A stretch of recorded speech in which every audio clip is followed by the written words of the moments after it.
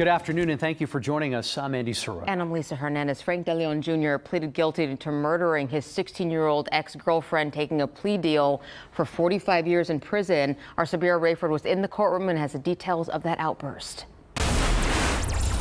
Deleon took a 45-year plea deal, a deal the victim's family was in support of. But when Diamond Alvarez's mother took the stand, chaos erupted. It started once Alvarez's mother, Anna Machado, stepped off the stand and began heading towards Deleon. She was stopped by officers, but then another family member charges toward Deleon, and that's when the brawl began. At one point, Deleon's mother charges towards Machado. It took several officers and a taser to break up the fight. One of Alvarez's family members was taken away in handcuffs, and the courtroom was cleared. The judge announcing victim impact statements will continue Thursday.